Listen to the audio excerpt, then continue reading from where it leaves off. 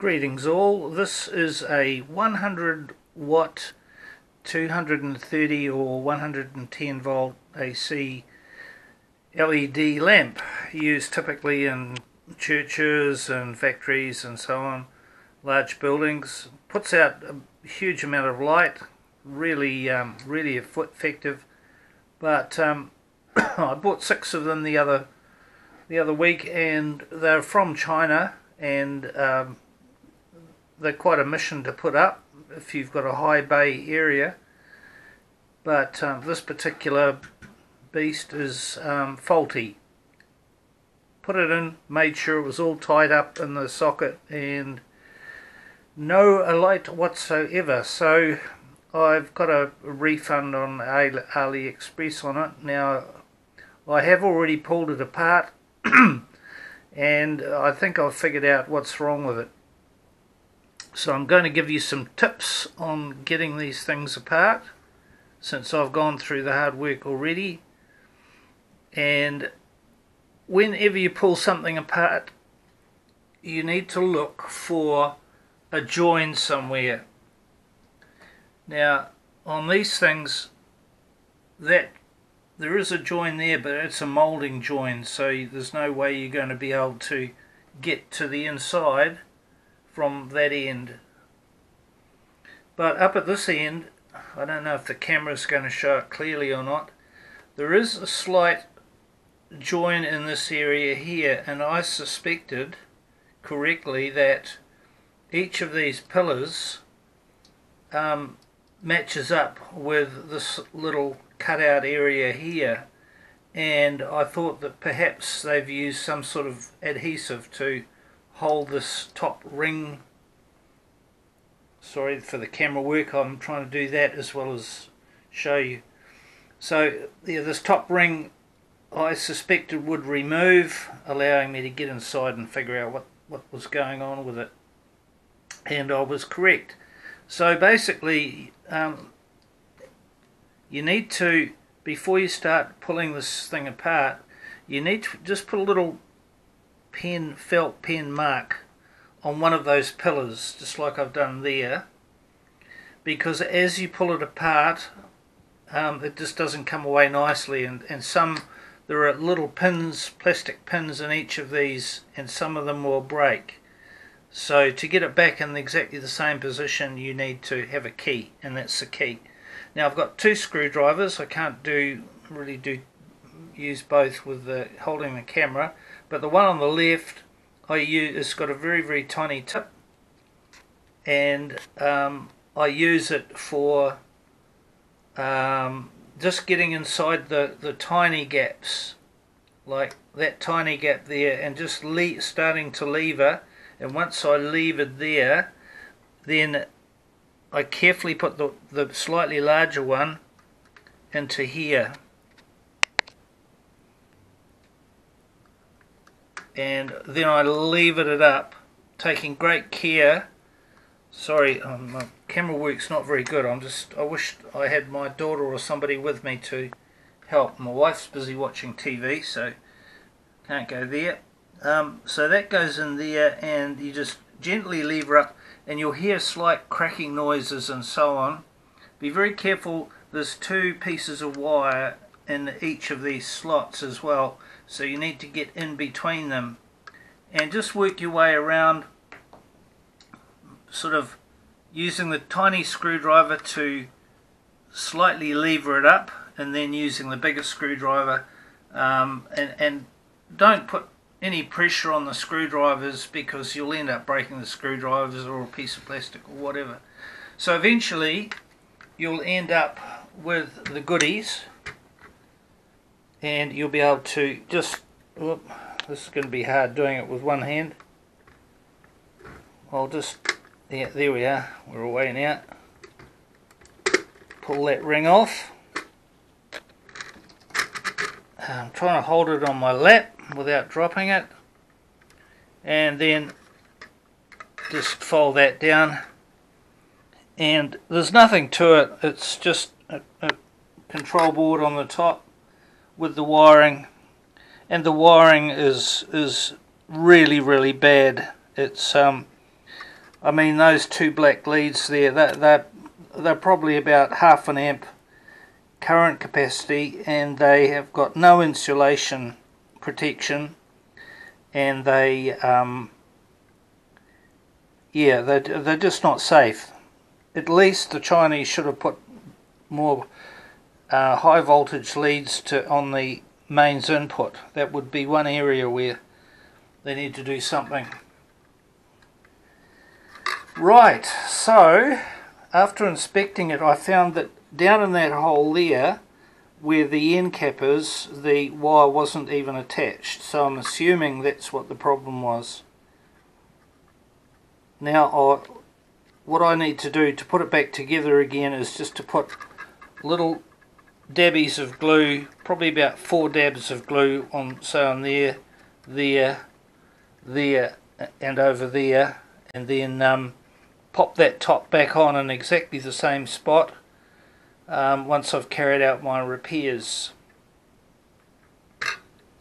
Okay, so I'll just lay that down. And the other thing is, you'll find YouTube videos all around the place telling you how to fix these LED lights.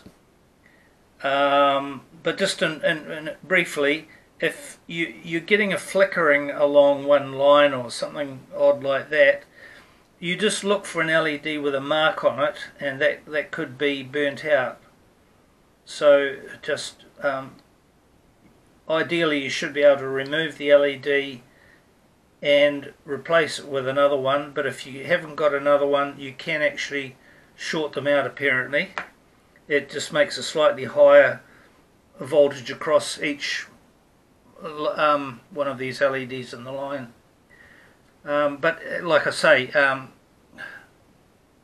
user beware. You do that at your own risk. And also you do this repair work at your own risk as well. So this little cap here at the end, I found that actually easily came out, and it appears that there should be a wire soldered onto the end of that.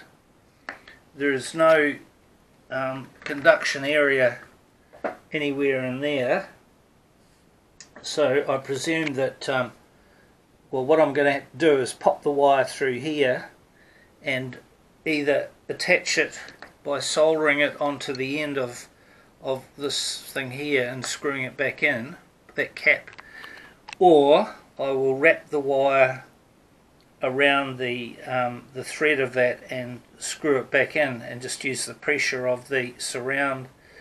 So that's the stage I'm at, and if it works, I'll put it on another video. Thank you for watching.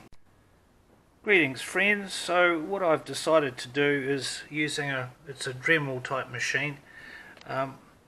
With the end cap, I've already done it, but I used the Dremel and I drilled a very small hole in the end of the end cap, and using my trusty heat gun over here, it's a printed circuit board heating device. I heated this little unit up and dropped just a dab of solder once it was hot enough into the end of it, and because the whole thing's really hot, even though it's steel, you can still solder it, and I just figured that was the best way to match the end piece of wire into this here and make sure it's going to stay there. Wait till let's use this in place of a soldering iron. Yeah. Okay. So we've got a blobby of solder on the end of that. It's going to be a wee bit messy, not as nice as I'd like. So bring the temperature of this up. We've got a blob of solder on the end of the phase lead. Look at the size of that phase lead. The insulation on it's terrible. How they could possibly do that, I do not know. So just keep the heat going on here for a little while. It's probably already up there. Looks like it's fine. And if my hand would stop shaking, that would be a good help. Dear Lord, please help my hand stop it shaking. Ah! Trying to put the heat gun away. Now, that's better.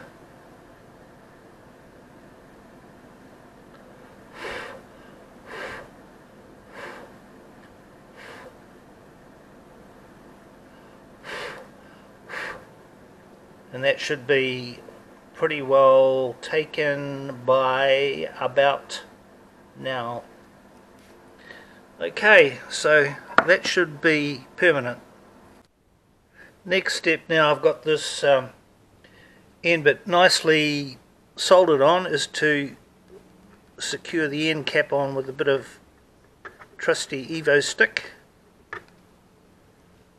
Very good glue. Once glued, never released. So I'll stick that in there like that, and there's a bit of a dabby, and that'll just take its while and glue up. So you remember the mark I put there? I'm just going to go around and on 4 points where those little pluggy things are, I'll just go round. I'll put one dab of glue there, and then another dab over here, and one on the back, and then one on the side. Sorry, camera work once again is bad. And then I'll push it closed, and it will stay closed.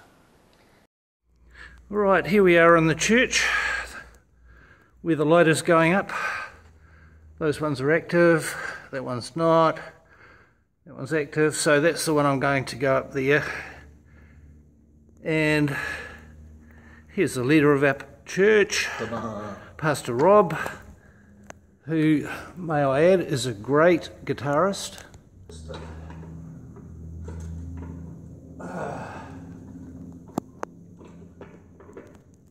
Couple more tunes, and the good one will drop out, I think. That's a good one, and hopefully this is a good one too.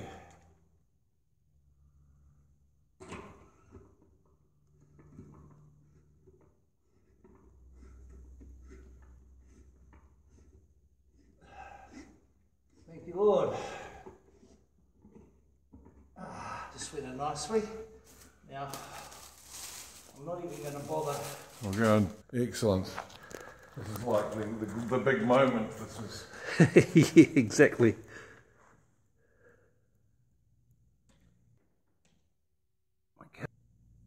Ta-da. It works. It works. It's alive. Yeah. Oh, look at that. Look at that. So that repair job was well worth it. Okay, guys, I'm not sure, but I've asked Pastor Rob, being the world famous guitarist he is, if he would like to play us a tune at the end. And we're located at Katikati Christian Centre, the Assembly of God, next to the RSA. If any of you want to drop in at some time, you're more than welcome. It's called Wondering Where the Lions Are by Bruce Coburn.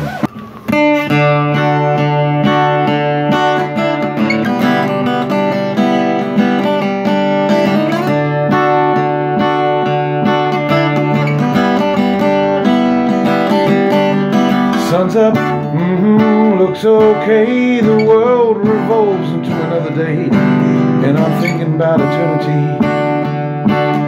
Some kind of ecstasy's got a hold on me. I had another dream about the lions at the door. They weren't half as frightening as they were before, and I'm thinking about eternity. Some kind of ecstasy's got a hold on me, and I'm wondering where the lions are. I'm wondering where the lions are. I'm wondering where the lions are. Yeah, I'm wondering where the lions are.